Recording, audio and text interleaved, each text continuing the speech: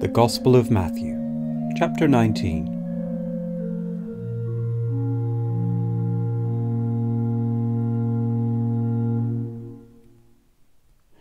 Now when Jesus had finished these sayings, he went away from Galilee and entered the region of Judea beyond the Jordan.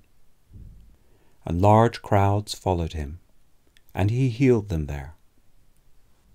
And Pharisees came up to him and tested him by asking, "Is it lawful to divorce one's wife for any cause?" He answered, "Have you not read that he who created them from the beginning made them male and female, and said, 'Therefore a man shall leave his father and his mother, and hold fast to his wife, and the two shall become one flesh.' So they are no longer two, but one flesh. What therefore God has joined together, let not man separate." They said to him, "Why then did Moses command one to give a certificate of divorce and to send her away?" He said to them, "Because of the hardness of your heart, Moses allowed you to divorce your wives. But from the beginning it was not so. And I say to you, whoever divorces his wife, except for sexual immorality, and marries another commits adultery." The disciples said to him, "If such is the case of a man with his wife, it is better not to marry." But he said to them, "Not everyone can receive this saying, but only those to whom it is given. For there are eunuchs who have been so from birth, and there are eunuchs who have been made eunuchs by men, and there are eunuchs who have made themselves eunuchs for the sake of the kingdom of heaven. Let the one who is able to receive this, receive it." Then children were brought to him, that he might lay his hands on them and pray. The disciples rebuked the people, but Jesus said, "Let the little children come to me, and do not hinder them, for to such belongs the kingdom of heaven." And he laid his hands on them and went away.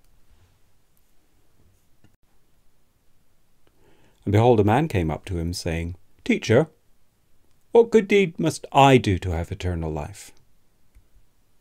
And he said to him, "Why do you ask me about what is good? There is only one who is good. If you would enter life, keep the commandments." He said to him, "Which ones?" Jesus said, "You shall not murder, you shall not commit adultery, you shall not steal, you shall not bear false witness, honor your father and mother, and you shall love your neighbor as yourself." The young man said to him, "All these I have kept. What do I still lack?"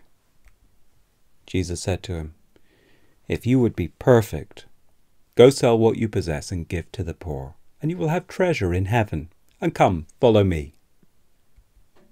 When the young man heard this, he went away sorrowful, for he had great possessions.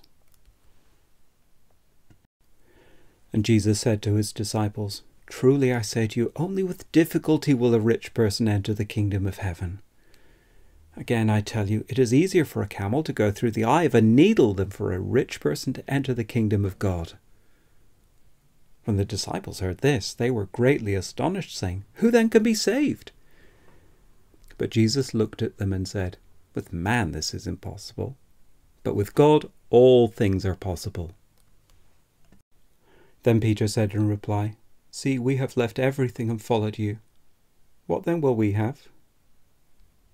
Jesus said to them, "Truly I say to you, in the new world, when the Son of Man will sit on his glorious throne, you who have followed me will also sit on 12 thrones, judging the 12 tribes of Israel. And everyone who has left houses or brothers or sisters, or father or mother, or children or lands, for my name's sake, will receive 100-fold, and will inherit eternal life. But many who are first will be last, and the last first."